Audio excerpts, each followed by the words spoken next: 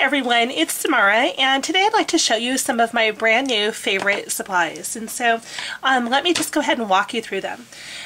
These are the Derwent watercolor pencils, not crayons, and I picked these up at my Michael's for 49 cents a piece. They were on clearance, and I have this feeling that Derwent is coming out with a new, maybe a new shape or color. I mean, I don't know, don't quote me on that, but 49 cents, I certainly couldn't pass it up. So I picked these up. I really, really like them. I have fallen in love with the Derwent brand. It's definitely quality stuff. I also was able to pick up a couple of the Aquatone, and the Aquatone is really neat because it's the same pencil. It's the same inside, but there's no wood. It's a woodless pencil, and then as you use it, you just simply strip away this this piece, so you get full use of the pencil. There's no wood, no need to sharpen. I mean, you can sharpen if you like, but you certainly don't have to. So I picked up a very large assortment. Here, let me just reach across and show you. I picked up a very large assortment of those. I pretty much have a full color range here. So after playing with those, I keep looking at different products at my Michael's store. It's the only art store that we have here in town, and I saw these, the Derwent Ink Tense pencils. And what's really cool about these is that it's actually, well, they're different than the standard color pencil. First of all, they look a little bit different. These have a round barrel. They're slightly larger than the traditional watercolor pencil. But these are actually water-soluble ink. So what that means is you put them down dry, you go over it with your brush, with water, and after you have activated the pencil, it can no longer be activated. It can no longer blend. So in a sense, it's almost like it's permanent. I don't know if that's the right word, but hopefully you'll get my drift. They come in a full line of colors. I only have the 24 set, and I'm already itching for that for the rest of the colors. They're pretty amazing, and I'll show you some backgrounds that I did and some drawings that I did with these pencils. So then I couldn't stop here. Seriously. So then the next addition to my house was these. These are the Derwent Graphitint, and I don't have a cover in my box. Somehow it got lost. But these come in, I don't know, I'm not quite sure how many colors they come in, but I have the 12 pack because, again, that's all my Michael's had. And these are actually a graphite, like a tinted graphite, and they come out very, very soft and just, they're absolutely delicious, and I'll show you some of the pages I've done with those. And then my newest addition is the Derwent Metallic, and these apparently look amazing on black paper. This is the full line. It only comes in 12 colors, and they're delicious too. So why don't I quit showing you what they look like, and let's show how they work. So here is my my journal, and I've kind of marked a couple pages that I want to show you. So this page here, I did with my my watercolor pencil. Okay, and so all I did was color out the page, and then I used my watercolor pencil and blended it in. Excuse me. And then this page here, I love this page. My son asked me to paint some poppies, and so I did. this page was done with the ink tints. And so you can see how vibrant the colors are. They're so vibrant. It's truly incredible once you get working with them. And what I like is that you can paint in pieces, like in sections, and then you don't have to worry about, after you let it dry, you don't have to worry about smearing that part again. So it's really super. This page was also done with the ink tints. Can you tell I'm in love? And this page was done with the ink tints. Here I was kind of fooling around, and then I just kind of went ahead and finished it, and I love them. This is probably my favorite. This was done with the Graphitint, with these, the Graphitint. Oh, this is the one that I don't have the cover for. It's so soft. It's like I seriously just like want to crawl into this page because it's like a soft blanket. Oh, I can't get enough of it. This page was also done with the Graphitint, and I did it in 2 parts. And actually, I'm thinking that this might be ink tints and then this is Graphitint. I can't remember. And then, let's see. Alright. And then this page right here was also done with the ink tints. And so as I was playing around with it, you know, I was like, gosh, I really love the blending here. I love this kind of look, this gradiated look. And so I was thinking to myself, you know, what about the happy art journalers? What could they do something like this in their journals with the supplies that they have, that watercolor crayons? And so I created this with the watercolor crayons, and I have to say, looks pretty darn close. I mean, of course the colors are different, but it's still pretty close. So what I want to do is show you how to create a background that's kind of like this, kind of gradiated look. And what you're going to need is just basically 4 crayons from your box. Let me go ahead and skip a page. I paint a lot of backgrounds and then I just go in and journal on them later. So let's see, I had, there's so many pages here. Okay, so that one was green and yellows and oranges, and the other one was green and blues. So let's go ahead and do, you know what, let's do yellow. Oh, yellow. We'll do yellow, orange, and green. Sorry, my crayons are totally like, I have used them to death. I almost bought another pack today, but I almost felt guilty, like a traitor.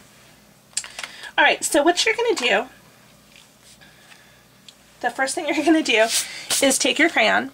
Hopefully yours doesn't look as bad as mine does. And you're just going to, if your crayon still is, you know, like intact, you're just going to color it. And you're not going to go all the way up. You're going to go about maybe, I don't know, 1/3 up the page. And then just like that, okay? What is that? Okay. Then you're going to take a big brush. This one is a 3/4 inch flat brush, and some water. I have actually, here, let me grab my, here, I'll use this one. Okay, so my water and my ugly rag.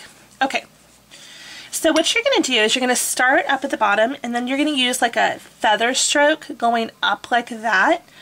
And you don't want to, you want a lot of water towards the bottom of the page, but as it goes up, you don't want too much water as it goes up because it gives it that kind of feathered look.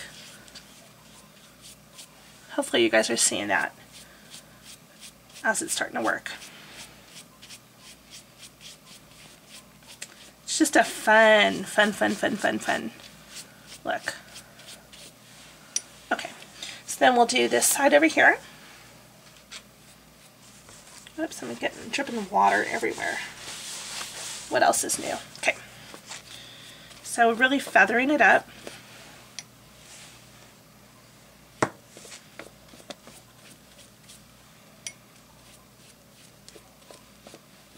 And it looks like I have a lot of water here, so try to move some of that down so I can get that feathered look.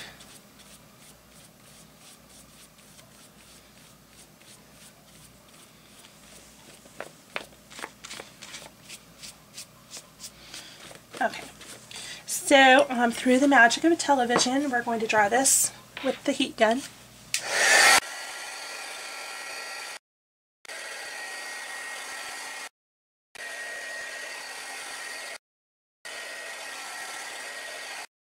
Okay, and then I'm going to turn my journal around, and I'm going to use, I can't remember which colors I was going to use. Blues?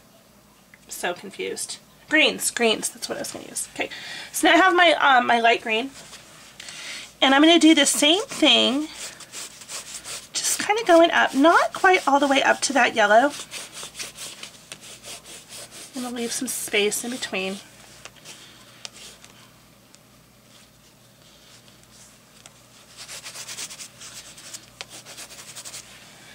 And you're going to do the same thing with the feather up, and you're going to go up into the yellow.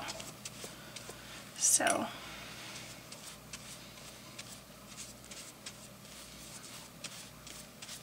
I might not have enough color here. There we go. Okay, so can you see in here how it's starting to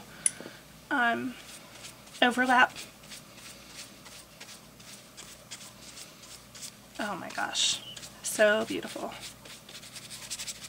And then if you've got any like dark areas, that means that the crayon is still, it hasn't been saturated, it's still waxy there, so just give it a good rub. I'm going to actually darken this one up just a little bit. Okay. So again, flicking up.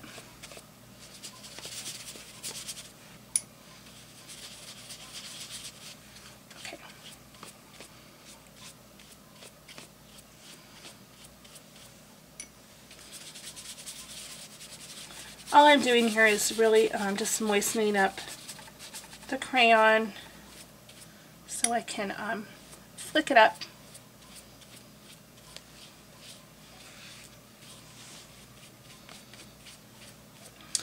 If you are concerned about paint getting on your other pages, you can put a piece of scrap paper underneath.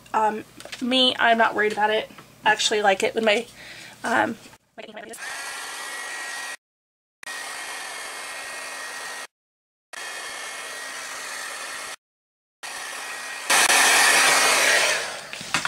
Okay, and then I'm going to do the orange at the bottom here, the yellow.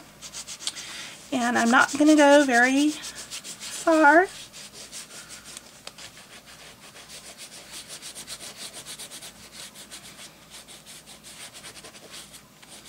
Because you're going to want to flick that color up too.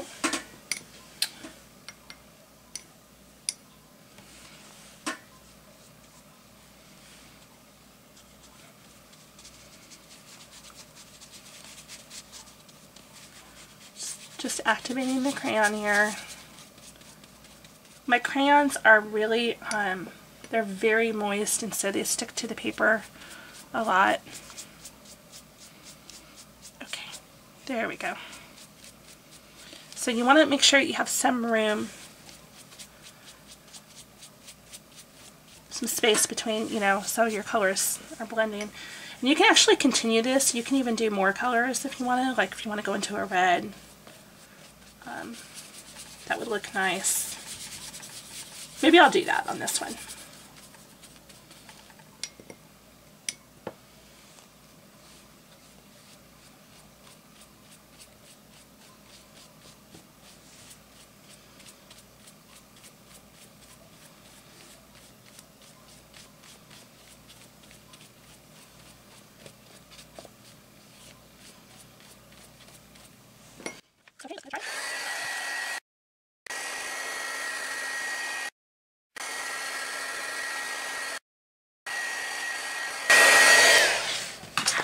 And let's go ahead and go into the dark green. Okay, so again, not too far up.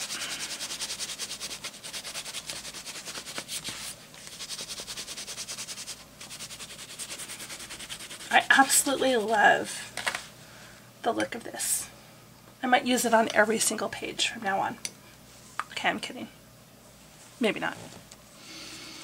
Okay, let's get it, saturate it with some water, and start flicking up. Ooh, gosh, it's so beautiful. Hopefully you guys can see how soft but vibrant it is. It almost reminds me of tie-dye.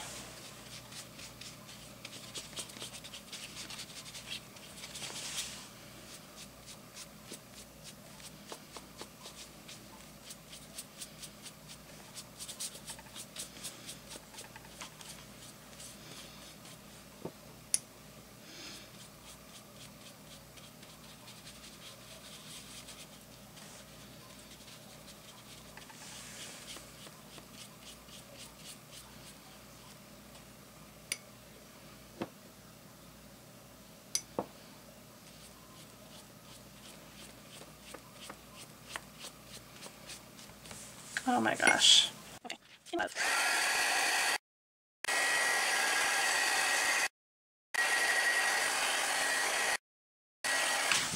Okay, and I think I'm going to go ahead and go for some red here at the bottom.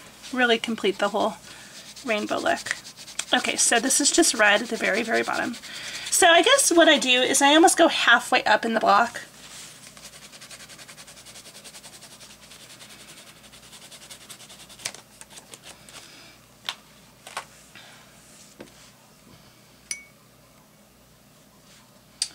And let me go ahead and switch my water because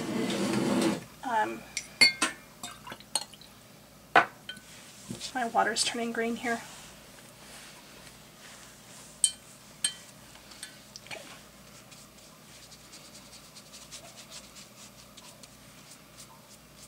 Oh. Okay, are you guys loving this as much as I am?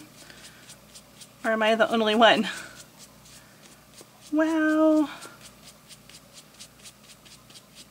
You guys know me, I love rainbow colors.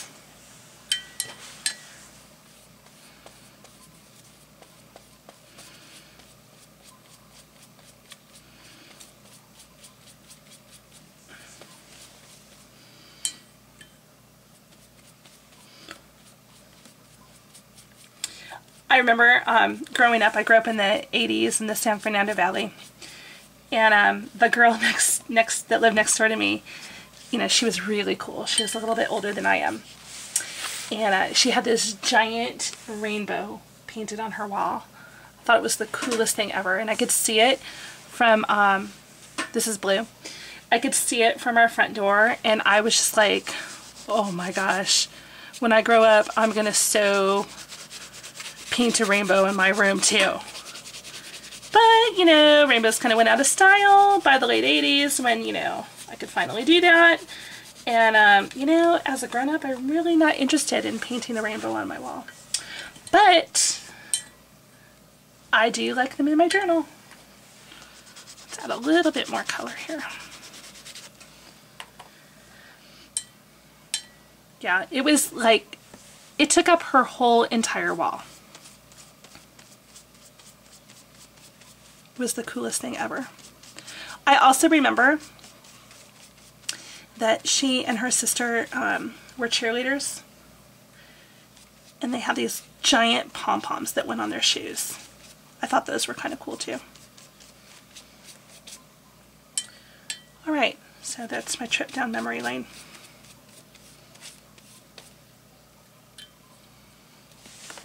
So rainbows always remind me of my neighbor when I was growing up.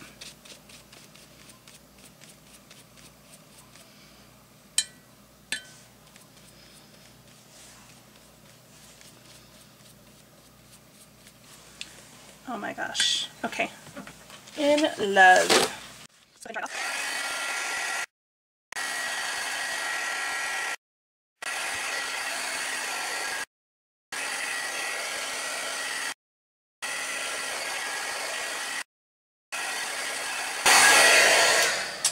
Alright, so that completes it, and I think it kind of looks very similar to the ones that I did with the, oh, that's not the ink. I keep doing that. I think it looks very similar to the ones that I did with the ink tints and the graphitint. So, if, you know, certainly if you don't want to spend any more money on art journaling supplies, you definitely can achieve, oh yeah, that is the same one. You can achieve the same kind of look with the ink tints, pencils, or you can continue to use your Staedtler watercolor crayons. So anyway, thanks for watching. I hope to see lots of rainbow pages in your journal, and I'll see you next time. Bye!